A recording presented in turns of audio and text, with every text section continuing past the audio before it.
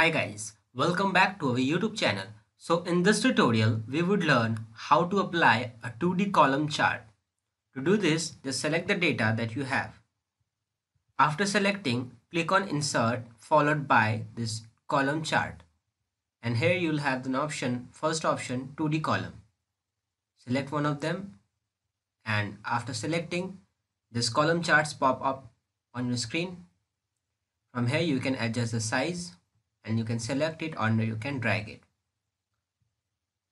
Same as other charts, you have extra tabs here, design and format. You can select the chart style that you want, or you can change the color, or you can change the layout. Okay.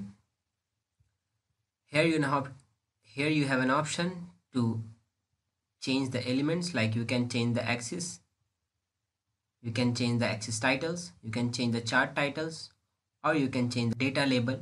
And similarly, you have a font format where you can change the font style from this word art style.